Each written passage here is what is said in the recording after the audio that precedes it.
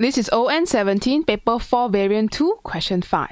So you have an analog signal from a microphone. The symbol of microphone usually looks like this. Sent to some, I don't know, something to be transmitted in digital form. So you need to somehow convert your analog to digital. So you need an ADC converter.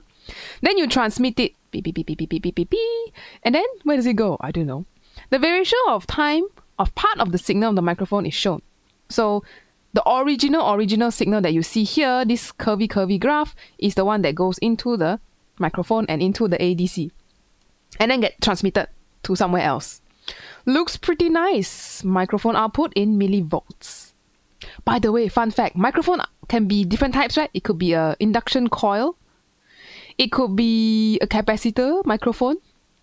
These are different type of microphone lah. What else? Oh, you got a piezo microphone. I don't know how to draw something like that. So many different possible ways to have a mic. Piezo, a capacitor microphone, also known as a condenser microphone that podcasters and YouTubers use, and then our average dynamic microphones. So many different types. Okay, let's move on. So the microphone output is sampled at a frequency 5 kilohertz. This is our sampling rate by an ADC, analog to digital converter. The output of the ADC is a series of 4 bits. So we are sampling at 5 kilohertz, 4 bit. The smallest bit is 1 millivolt step. So if you look at your graph, we don't have the 1, right? Yeah, you could add lah here 1, 2, 3, 4, 5, 6 all the way up. But know that your step is 1 millivolt. The first sample is taken at a certain time. Use the figure to complete. Use a graph to complete this figure. Okay, so I guess we gotta do some graph reading. At 0.2 millisecond, what is the microphone output? This is when you take out your pencil. If you haven't tried this past year question, pause the video and try read the graph now. Just put it up, grab a piece of paper and do it. And we can go through this together. Don't just stare at me while doing this thing lah. So 0.2 millisecond, we'll follow the graph and we check where does it go at 0.2. So 0.2 goes to about here. Okay, that's about 8 millivolts. So I'm just going to write here 8.0. So that's the signal of the microphone output. So right here, 8.0. 0.0, everything is 1.0 millivolt. So you 0.0 also, okay? ADC output. Now the ADC output, where's our chart? If you remember how the whole block diagram looks like in the previous video, we talked about how the microphone turns captures an analog signal, and the ADC will convert that to a digital form, such as 10010001, some binary code, send it along the line to reach some other place. DAC converter lah, and to a speaker in your car or somewhere else. Okay, so the question is, what is the ADC's output? So the ADC will be outputting this digital signal in ones and zeros. We need to convert to ones and zeros. Okay, so let's do ones and zeros here. And how do we get 8.0? Okay, first step we check. 8.0 is already rounded to the nearest integer. Okay, how do we convert 8 into a binary digit? You can use your calculator like what Miss Lee showed us in the previous videos, or you could try something new, such as converting binary digits manually. So 4-bit means there are 4 possible numbers. Let's draw 4 boxes to represent that. 1, 2, 3, 4. This is called a 4-bit. So the first number, maximum you can consider that as 2 to the power of 0, which is 1. Then 2 to the power of 1, which is 2. To the power of 2, 4, 8. 1 gig, 2 gig, 4 gig, all the gigabyte storage lah. 1, 2, 4, 8. And now we need to think of what combination of these will give me 8. So I can think of it, already got 8 here. So what I can do is 1, 8, and I don't need any other number. So 1, 8, that's it. So my ADC output in binary will be 1, 0, 0, 0. Okay, the only numbers you can fill into the boxes are ones and zeros. If you put a 1 here, means you have 8 in a number of 10 lah. Okay, so this is binary code. This is binary. And down there is their equivalent in our 10-digit system, our base 10 system lah. So base 10. The numbers that we are used to.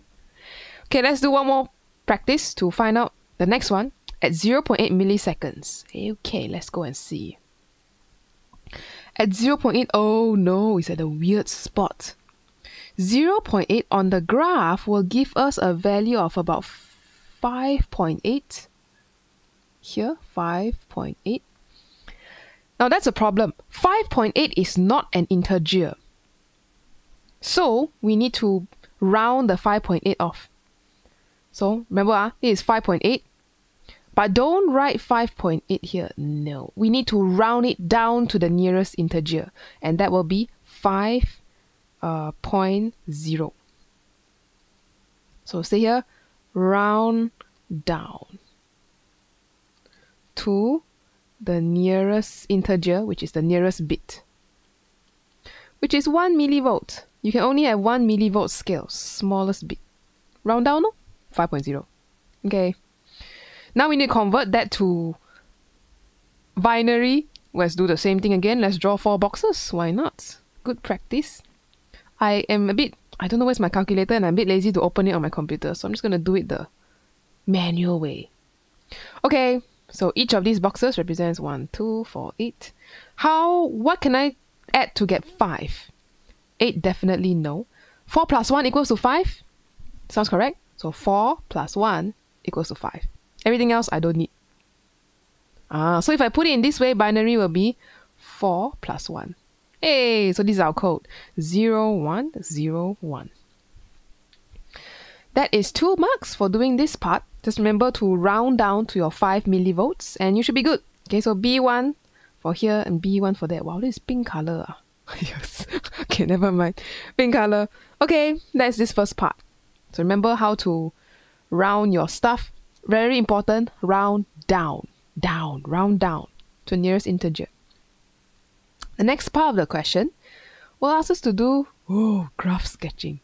After transmission of the digital signal is then converted back into analog signal by a DAC. Now we need to draw the output of the DAC. Wow, okay, so we have this graph converted into ones and zeros. Let's draw a 0, 0, 1, 0, 1, 0. I don't know lah, whatever. Converted. And now you want to convert that back into an analog curve. But you're going to lose some information though. It's okay. It's part of life. So now if you look at the graph on top, we are looking more at the final part. We are converting everything back to an analog. Wow, suddenly changed color. So you'll be kind of a little bit like a step graph already, because you have lost some information. Okay, so analog to digital, digital to analog. That's what we're going to do next. Okay, how do we do what? How do you sample a graph? Let's go back to the original. So you need to know what is your sampling frequency. Sampling frequency means at a certain interval you want to take data points. So down here there is given to us a sampling frequency of 5 kilohertz. But how many milliseconds? How many milliseconds do we sample? Let's do a quick check. So to check your interval, sampling interval, you need to find f equals to 1 over t, or actually t equals to 1 over f. So 1 over 5 kilo. That will give me a interval of about 0.2 millisecond. This 0.2 tells me that at every 0.2 second, I will take a data point. So I'll read data every 2 milliseconds. That's just what it means lah.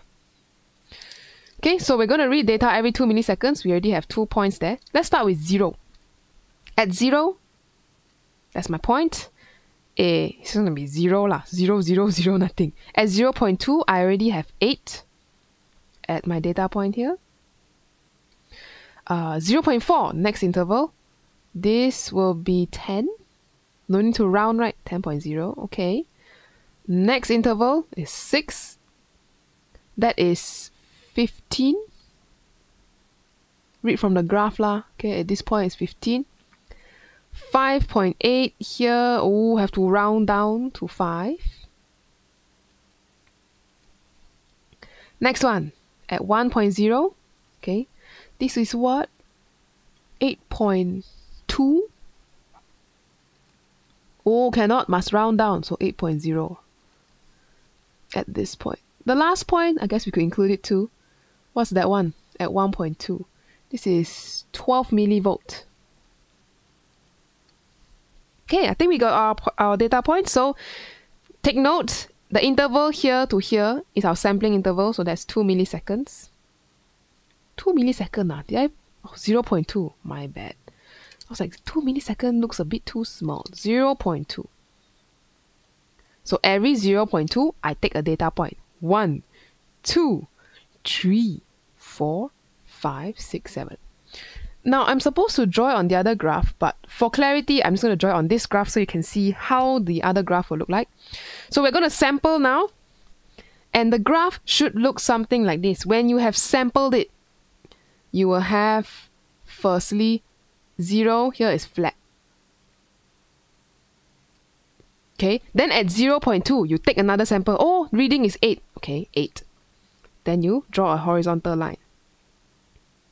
Then at 0.4, you have another sample that tells you that the voltage should be 10. So you draw at 10. Like that. And you can draw vertical line also to join together. Wow, how to draw? Freehand, guys. I have improved. Next, 0.6, we have a sample at 15 millivolts. So we're going to draw a horizontal line up there. And join everything together. Oh, you guys use ruler lah, okay? Next sample at 0.8. That will be all the way down here at 5.8 actually. So we're going to draw a horizontal line down here. And looks like that all the way down.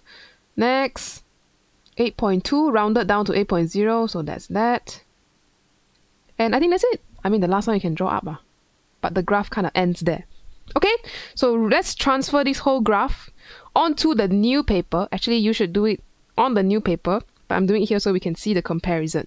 Okay, so let me draw up this output graph. So being able to draw this graph will be 4 marks actually, which is quite a lot if you can draw it out. So where do the marks come from? Firstly, if they see you got some kind of step graph, step means like like ladder, like I mean stairs. You have steps, they give you a B1 mark.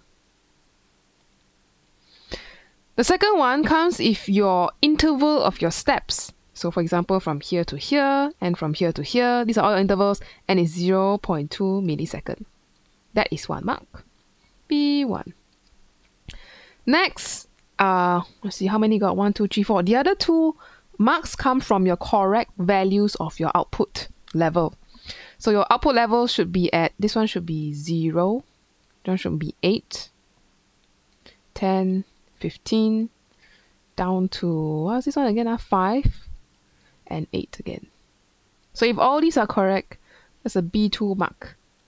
I think there's a mark scheme. If you check, they say if you get a few correct, you get 1 mark. If all correct, you get B2. So we'll aim to get everything correct. Okay, so we make sure you know how to draw this step graph to show the digital signal that has been converted to analog. You lose a lot of information, right? You see, the original sine graph got so many curvy, but then once you convert to digital and then back to analog, you kind of lost a lot of those sine shape. Now it's just a square wave kind of thing. Okay, sure. Let's see the last part of this. It is usual in modern telecommunication systems for ADC and DAC to have more than 4 bits in each sample. Student explain the effects on the transmitted analog signal of such an increase. What does it mean to have more than 4 bits? Just now we talked about, if you have 4 bits, that means for each data point, you have 1, 2, 3, 4. You can have any combination of number inside here, like 1100, 0011, whatever that is. So what does the bits affect? If you've forgotten, the bits affect the, let's call it the lines on the vertical axis. Okay, so if you have very low number of bits, your axis only have like maybe 1, 2, 3, 4 lines. Low bits. High bits Ooh, you're going to have so much more possible levels, such as, I'll try to draw as many as I can. Almost there, almost there, almost there, almost there. Okay, there we go. So this is only a few bits. Few bits. Here, many, many, many, many bits. So there are many possible levels of system. So before this, let's say you say, I want to draw a level here, but I cannot. I have to round to the nearest bit. So then I will round down. I'm very sad. Originally, it's supposed to be here. Now it's rounded down.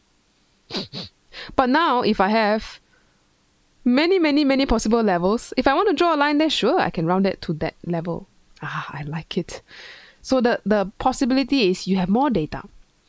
So how do we state and explain the effect to have more than 4 bits? So maybe this one, I don't know how many bits I didn't go and count, but maybe this one has 1, 2, wow, what's happening? 1, 2, 3, 4, 5, 6, 7, 8. I'm just going to throw in some numbers. And you can have 1, 1, 0, 0, 0, 0, 1, 1, 0, 0, 0. Wow, so much information. So more info can be transmitted and preserved as you transfer from analog to digital and digital to analog. So we can say this more number of bits affects the step height. What is step height? This is your step height. Then you compare the small one. This is your step height. I cannot even write step height. Smaller step height. Aha. So we can say that smaller step heights. What does that mean for the signal? Means that your input signal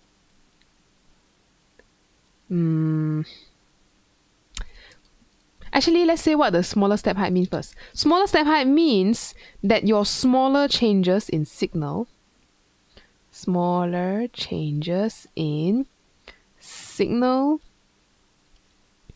can be represented.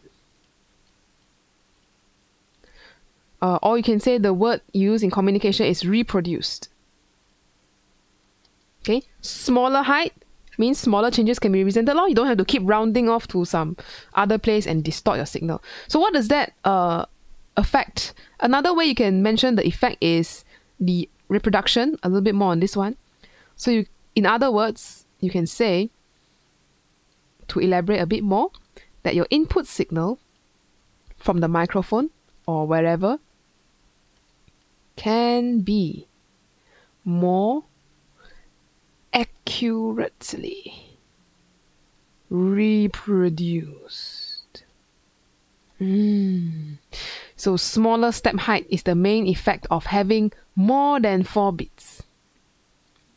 Okay, so look at this diagram down here. Just remember that. That is a B1 mark. The other two can come from either of these sentences. So you talk about the effect. Okay, so what? Smaller step height. Means either smaller changes can be represented, or you can say more accurately reproduce. Same idea, just different way of saying it. Okay, so total up, this is a 4, 5, 6, 7, 8 mark question. If you know how to run this, this should be pretty okay. Alright, so if you haven't checked out the previous videos on how to deal with bits and binary numbers with a calculator, go check that out. Miss Lee shows a nice big calculator to show how to calculate if you're not sure how to convert it manually. But that's all for this video. I will see you in the next example.